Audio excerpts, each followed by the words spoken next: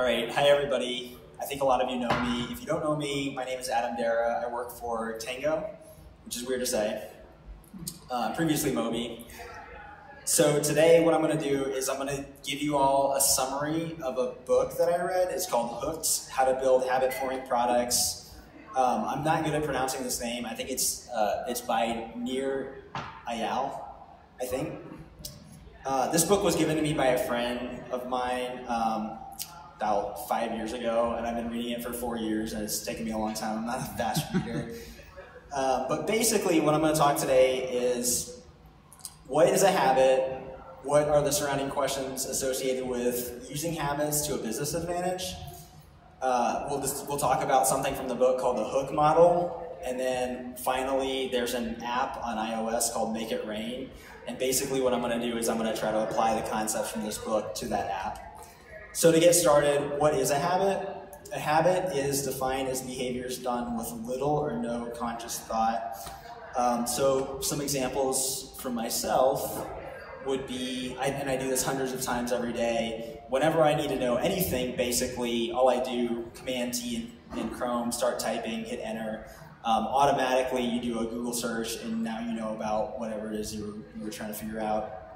This is a huge competitive advantage, obviously, for Google. If you think about it, there's a lot of search engines, Bing, DuckDuckGo, sure there's more, but Google's results, a lot of people say it's better. It might be negligibly better, that's true, but the real advantage is that people's behavior. It's just people's behavior. It's default. You just assume you're just going to Google things, and that's a huge advantage. Another advantage, another example would be the QWERTY keyboard. So the QWERTY keyboard was developed in 1932, and it was a keyboard layout that was made for a very specific reason. It was made because it was basically made to prevent jamming. The highest used keys were spaced farthest apart, and typewriters had a problem where they would jam, and so this was designed for that reason. I'm sorry, that's from 1870s.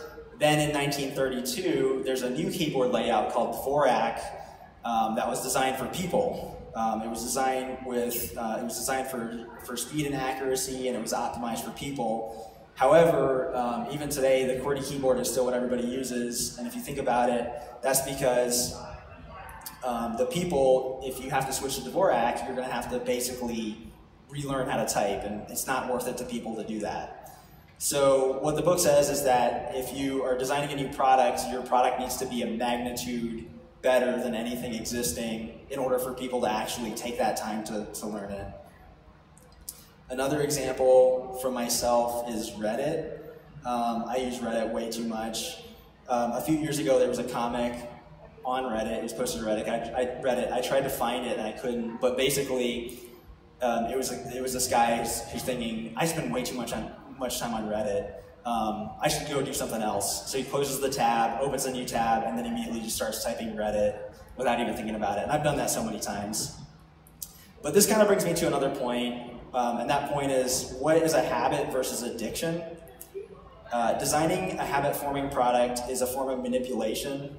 So when we talk about the Hook model, you should think about, if you use this model, basically for good. You want to design healthy habits that are going to benefit the user. So for example, an example of a healthy habit would be something like taking your daily vitamin. An example of an unhealthy addiction might be something like World of Warcraft, if you're addicted to World of Warcraft and you can't think about anything else. So here's the Hook model. We'll talk about each one of these pieces individually, but it's basically the first thing is a trigger, what brings people into the app. The second thing is action, what's something that the user does in anticipation of a reward. The third thing, variable reward. Predictable feedback loops don't create a craving. And then the fourth thing is investment. What is the user going to do that's going to bring them back through this Hook model again and again?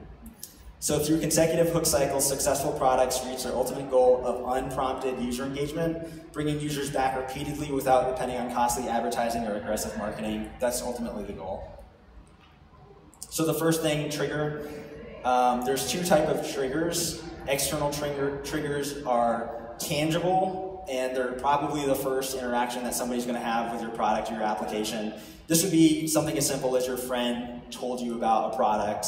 That is an external trigger that is the reason that you go to that product. The second thing that I think is far more interesting is internal triggers.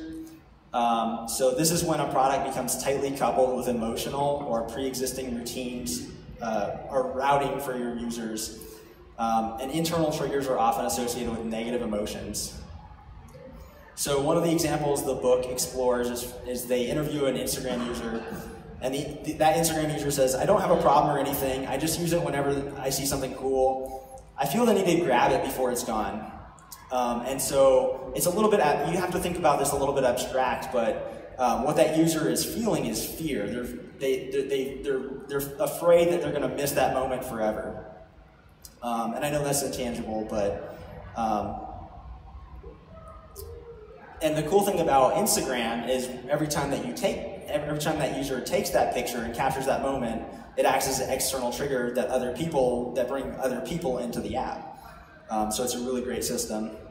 So I know an internal trigger for myself happens whenever I'm in the elevator. So I'm standing in the elevator by myself, and then somebody else walks in the elevator, and then I'm kind of an anxious person, and what I'll do is, without even thinking about it, I'll just take my phone out of my pocket and just start looking at it. I won't even do anything, right? But I'm just like, that's just my response, because I just get anxious and it makes me feel better if I can just look at something.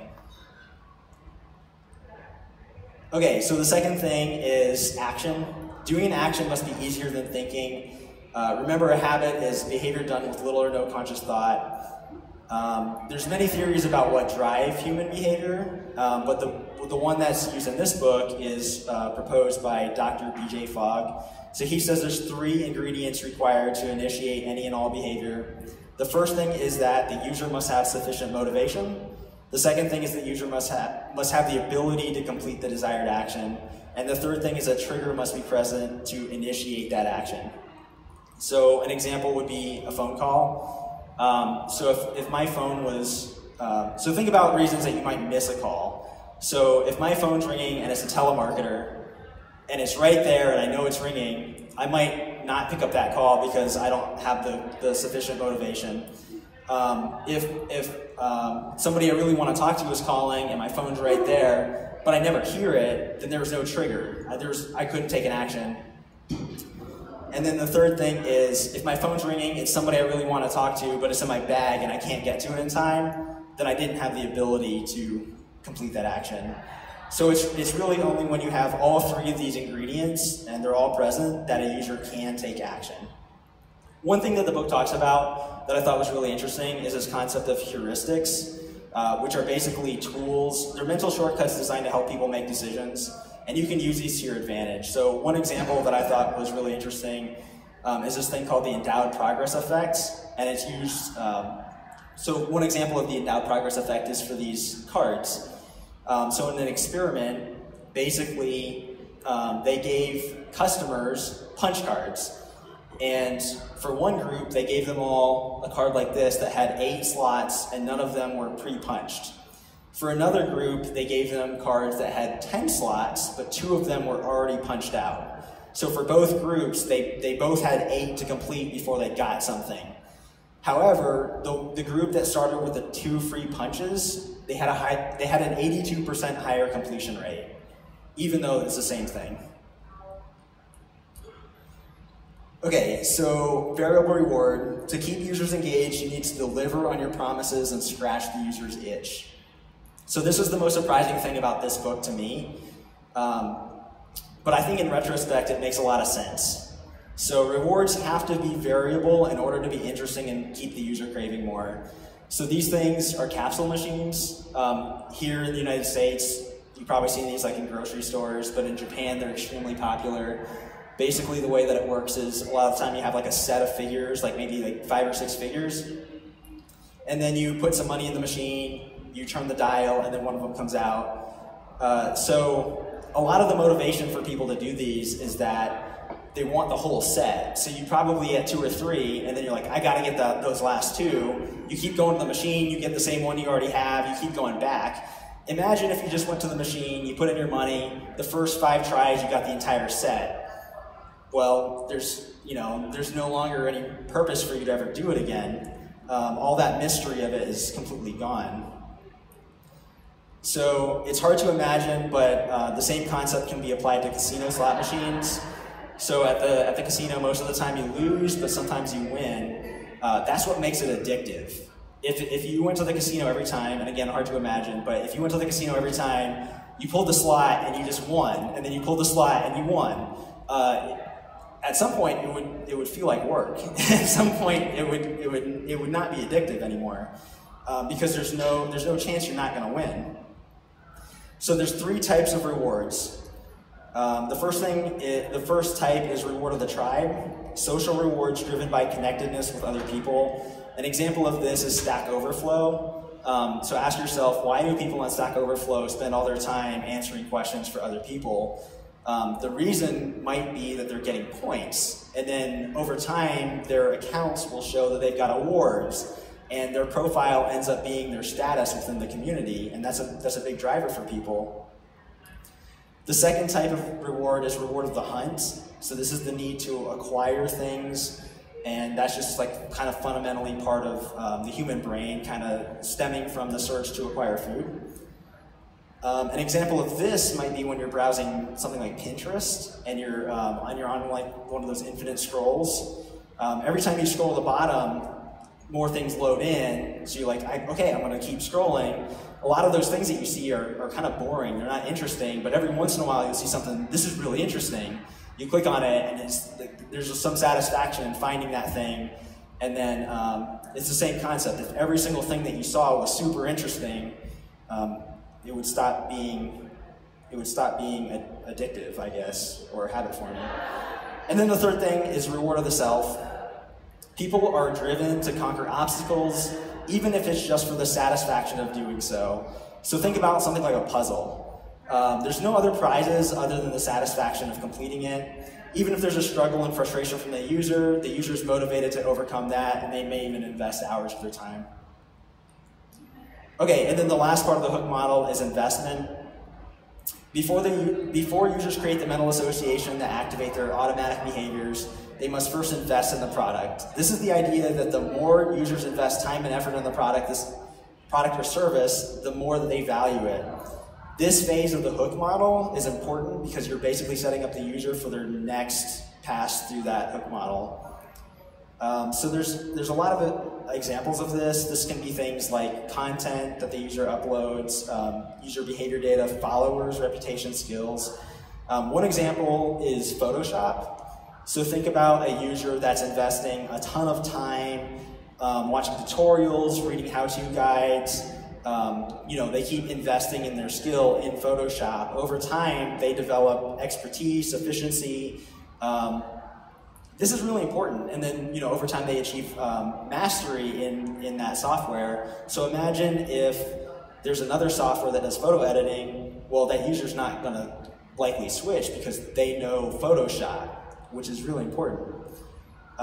In the mobility industry, so for what MOBI does, one thing I think is a form of investment is when we get a new customer, there's a 45-day onboarding process. And it sounds like a really long time, but it's actually the best in the industry.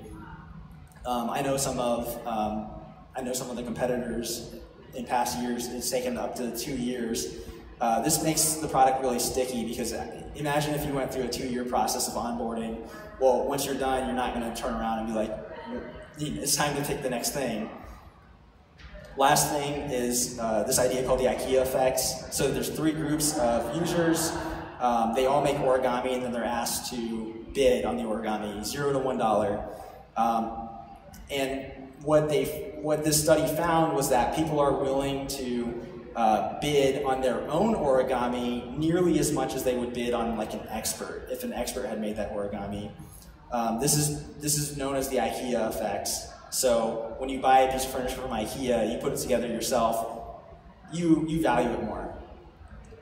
Okay, so we've talked about the hook model. Now I'm going to talk about this app, Make It Rain, The Love of Money. Has anybody played this game? Does anybody know what this is? Andrew? A couple people. So I got addicted to this game 3 years ago. This was, I didn't know what I was doing. This is a really stupid game. I'm going to show it to you guys. This is really stupid. All right, so the first thing is triggers. For me, the trigger was somebody showed this to me. I think it was a thing in MOBI's office. There was an external trigger. Somebody showed this app to me. I downloaded it. I think one example of a trigger from the game is this idea of a vault. Basically, in the game, you have a bank account, and you're just accruing money. Well, there's this mechanism called the vault, and at all times, it's filling up. When it's full, you have to go into the app and click it, otherwise your vault is full and it's not accruing money. So every hour it fills, and it's like, oh God, like if I don't do it, I'm losing money. So you open the app, you click it, now your vault's filling again. It's a really great trigger. So action, this is pretty obvious, well maybe not. Basically the only action in this app is you swipe up, you make it rain. There's a virtual dollar bill and you swipe up and it flies off. Yeah, that's it. If anybody was doubting me, this is one of my friends caught me playing this game on an airplane and took video of it. This is actually the best strategy that I found. You hold it on both sides and then you kind of use your thumbs and you can make it rain as fast as possible. Variable reward. So new things. I think this is super important for this game. Every time you log into this game, there's new things. There's new rewards. And I think this is what they spend most of their time doing because their core mechanic is as polished as it can be. So when I first did this presentation 6 months ago, this is what I saw when I logged in. It tells you what's new. A lot of the time it's just like new rewards, but I've even logged into this app before when it's around Easter time. Everything is branded with like Easter bunnies and eggs and that kind of stuff. But this is super important because it keeps it fresh. If it was always the same thing, every time you went back, they would lose a lot of their users.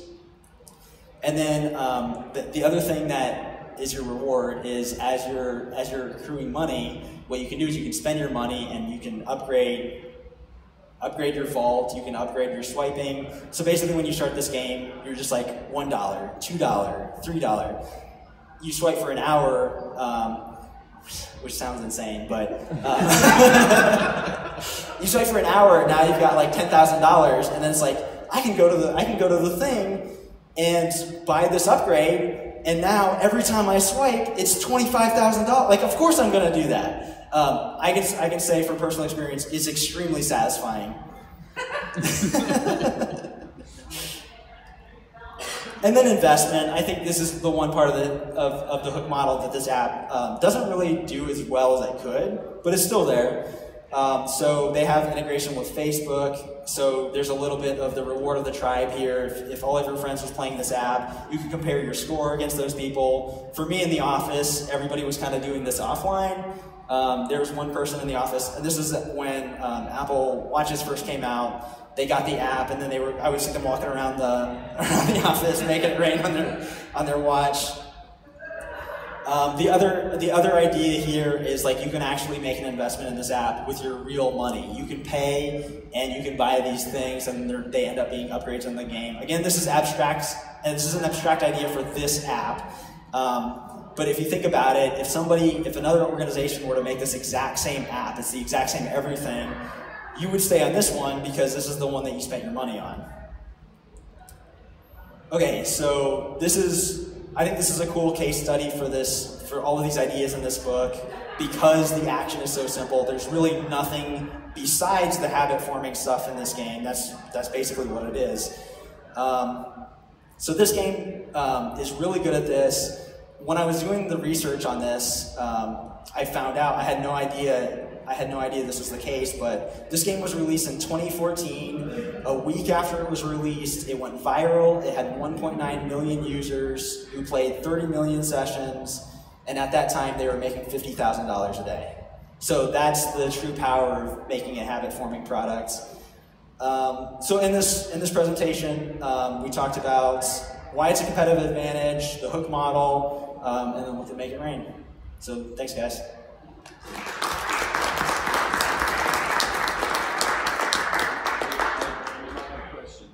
Questions? Oh, sure. Have you been able to apply any of these ideas ideas in your work at Tangoe in like a more enterprising, I guess, sort of situation? Or do you see opportunities there? I definitely see opportunity. I have not gotten to apply these ideas as much as I think I would have liked.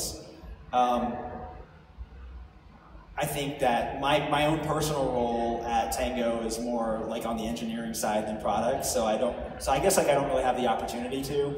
I think one example from Brackets for Good, which is another thing I'm involved in, one example of the way that we've applied it there that I've seen that really makes a difference is, again, that endowed progress effect. When people sign into their account on Brackets for Good, it's kind of the same thing as like LinkedIn, where you see your profile is 22% complete and you have a bad rating because of that. And that's a big motivator for people to go in there and put information in because they want to see that go to 100% green and they want to see that thing go away. And yeah, it makes a big difference. But yeah, I think it's a simple thing in concept, but it is difficult to apply in practice. But I think it's important stuff to just be aware of. Any other questions?